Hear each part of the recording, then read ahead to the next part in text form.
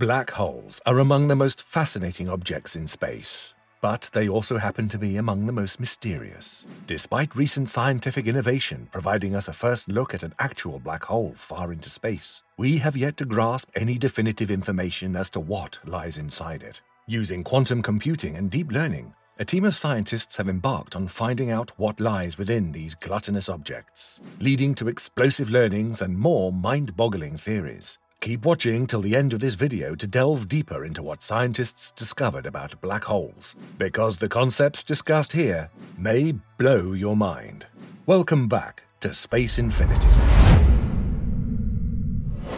Of all the objects in the known universe, there's no other region that invokes as much appeal, curiosity, and fear than black holes. Black holes are infinitely dense points in space that have the capacity of spaghettifying anything that ventures too close to it. These points in space are so dense that they create deep gravity sinks in space and time. Matter is squeezed into such a tiny space that gravity around it becomes immeasurably strong, to a point in fact that not even light can escape its powerful tug. This means that literally anything that comes too close to it, whether it's a star, a planet, or a spacecraft, will end up getting stretched, compressed, and shredded in a theoretical process known as spaghettification. There are 4 types of black holes known to science: stellar, intermediate, supermassive, and miniature black holes. In varying sizes, black holes can be big or small. Scientists believe that the smallest black holes can be as miniature as just 1 atom. But despite its punitive relative size, this atom-sized black hole can still have the mass of a large mountain. Larger black holes, such as the ones considered stellar black holes, can have a mass of up to 20 times more than the mass of the Sun. Meanwhile, supermassive black holes have masses that are equal to billions of suns placed together in one point of space. Scientists have also claimed proof that every large galaxy contains at least one supermassive black hole at its center, such as Sagittarius A, the supermassive black hole located at the center of our own galaxy, the Milky Way. Sagittarius A has a mass equal to 4 million suns, despite being able to fit inside a very large area that can contain a few million Earths. The smallest of black holes were formed when the universe began during the Big Bang 13.7 billion years ago, and could have possibly evaporated after some time. While stellar black holes are made when a big star collapses into a supernova, supermassive black holes, on the other hand, are theorized to have been made at the same time as the galaxies they're located in. These black holes have the ability of growing throughout their lives, consuming gas and dust from any object in space that creeps too close to it. Anything that passes its event horizon, or the point where its gravity is inescapable, is bound to turn into spaghettified matter, as matter is pulled into the black hole's center, or its point of singularity, due to the radical increase in strength of gravity as you fall into the black hole. Scientists also believe that spinning black holes generate strong magnetic fields that are twisted by its rotation, with these strong fields acting as springs that can accelerate charged particles on an outward direction away from its center or singularity. In essence, black holes are quite invisible and hard to spot. Since no light can escape from it, it can't be seen.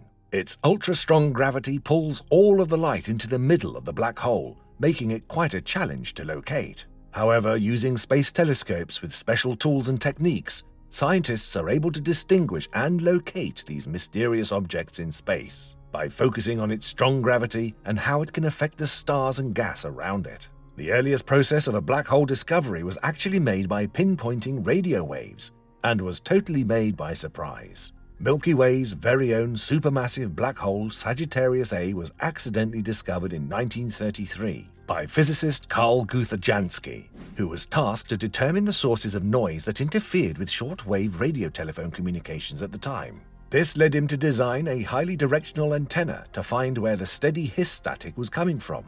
This led to the surprise discovery of radio waves coming from the center of our Milky Way galaxy, which would later be identified as the supermassive black hole Sagittarius A. This detection of cosmic radio waves led to the beginning of radio astronomy. By studying nearby stars, scientists can determine if they are flying around or orbiting a nearby black hole. When a black hole and a star come into close proximity, high-energy light is emitted, which are detected using satellites and telescopes. Astronomers and scientists also use a black hole's intense gravity tugs on surrounding objects to record erratic movements that determine a black hole's presence. But while research and theory has provided us the path to determining a black hole's presence, there is still no definite interpretation as to what could possibly lie inside a black hole itself. From theories of warp holes and tears in space-time, no one truly knows what lies beyond a black hole's center. This is what a recent study aimed to perceive, to finally discover what's inside a black hole.